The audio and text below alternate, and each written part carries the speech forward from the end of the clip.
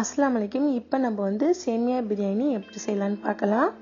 இதுக்கு வந்து பார்த்திங்கன்னா நான் வந்து ப்ரெஷர் குக்கரில் எண்ணெய் வந்து விடுறேன்.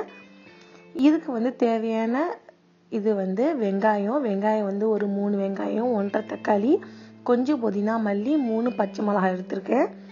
எண்ணெய் வந்து சூடானோன்னே ஹோல் கரம் மசாலா எல்லாத்தையும் நம்ம வந்து ஆட் பண்ணிக்கலாம். நான் வந்து என்னென்ன வந்து ஆட் பண்ணியிருக்கேன்னு சொல்கிறேன். இது வந்து கரம் மசாலா பார்த்திங்கன்னா எல்லாமே நல்லா வெடிச்சு வந்தோடனே வெங்காயத்தை நல்லா போட்டுட்டு நல்லா வந்து வதக்கி விட்டுருங்க. இதுக்கு வந்து பார்த்திங்கன்னா நான் வந்து 2 பிரியாணி இலை, ஒரு 3 கிராம்பு, ஒரு ஸ்டார் அனீஸ் எடுத்திருக்கேன். அது கூட பார்த்திங்கன்னா பட்டை வந்து பார்த்திங்கன்னா சின்னதாக ரெண்டு மட்டும் போட்டிருக்கேன். போட்டுட்டு வெங்காயத்தையும் போட்டாச்சு. வெங்காயம் நல்லா ஒரு 2 நிமிஷம் கழிச்சு இஞ்சி பூண்டு பேஸ்ட்டு அதையும் நான் வந்து சேர்த்துக்கிறேன்.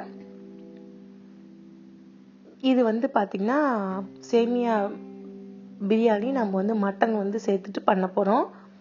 இதில் பார்த்திங்கன்னா கொஞ்சம் உப்பு, வெங்காயம் அப்போ தான் வதங்கும், சீக்கிரமாக வதங்கிறதுக்காக உப்பு வந்து சேர்த்துக்கிறேன். சேமியா பிரியாணி பார்த்திங்கன்னா யாராச்சும் ஒருத்தவங்க கெஸ்ட் யாராச்சும் வராங்க அப்படின்னா கண்டிப்பாக செஞ்சு பாருங்கள். ரொம்ப ரிச்சான ஒரு ரெசிபியாக இருக்கும். இது டேஸ்ட்டும் சூப்பராக இருக்கும். இப்போ பார்த்திங்கன்னா நான் வந்து கட் பண்ணி வச்சுருக்கிற பச்சை மிளகா, தக்காளி, புதினா மல்லி எல்லாத்தையுமே இது கூட சேர்த்துட்டு நல்லா வந்து வதங்க விடலாம். இந்த ரெசிபி பார்த்தீங்கன்னா ரொம்ப ஈஸி செய்கிறதுக்கும் 1 பார்ட் ரெசிபி நான் முன்னே சொன்னேன். அதே மாதிரி 1 பார்ட் ரெசிபி தான், ஒரே பார்ட்டில் செஞ்சு முடிச்சிடலாம். இப்போ பார்த்தீங்கன்னா கறியை நான் வந்து அதை சேர்த்துக்கிறேன். சின்னதாக நான் வந்து அரிஞ்சு வச்சுருக்கேன். இதில் பார்த்திங்கன்னா 4 மட்டும் முள் மட்டும் இருந்துச்சு. அதை மட்டும் எடுத்து வச்சேன் அப்படின்னா அது வந்து வேஸ்ட் ஆகிடும்னு சொல்லிட்டு அதையும் நான் இதுலேயே நான் வந்து ஆட் பண்ணிக்கிட்டேன். இது கூட பார்த்திங்கன்னா மசாலா வந்து பார்த்திங்கன்னா 2 டேபிள் ஸ்பூன் மிளகாய்த்தூள், 1 டேபிள் ஸ்பூன் மிளகுத்தூள், 1 டேபிள் ஸ்பூன் மல்லித்தூள், கொஞ்சமாக வந்து மஞ்சத்தூள், 1/2 டேபிள் ஸ்பூன் மாதிரி கரம் மசாலா சேர்த்துருக்கேன். இப்போ பார்த்திங்கன்னா வெங்காயம் தக்காளி கொஞ்சம் வதங்கினோன்னே கறியெல்லாம் போட்டு நல்லா வந்து வதங்கினோன்னே நான் வந்து தயிர் வந்து 2 டேபிள் ஸ்பூன் தயிர் வந்து ஆட் பண்ணியிருக்கேன். தயிரை வந்து ஆட் பண்ணிட்டு நல்லா வந்து வதங்க விட்டுடலாம். கறி வந்து பார்த்தீங்கன்னா நீங்கள் வந்து போன்லெஸ்ஸாக எடுத்துட்டு சின்னதாக கட் பண்ணி போட்டுங்க. நான் வந்து எப்போதுமே வீக்கெண்ட் ஷாப்பிங் முடித்தோடனே கறி எல்லாத்தையுமே நான் வந்து தனித்தனியாக நான் வந்து ஃப்ரீசர் பேக்கில் போட்டு வச்சுருவேன். அப்போ தான் நம்மளுக்கு வந்து ஈஸியாக இருக்கும்.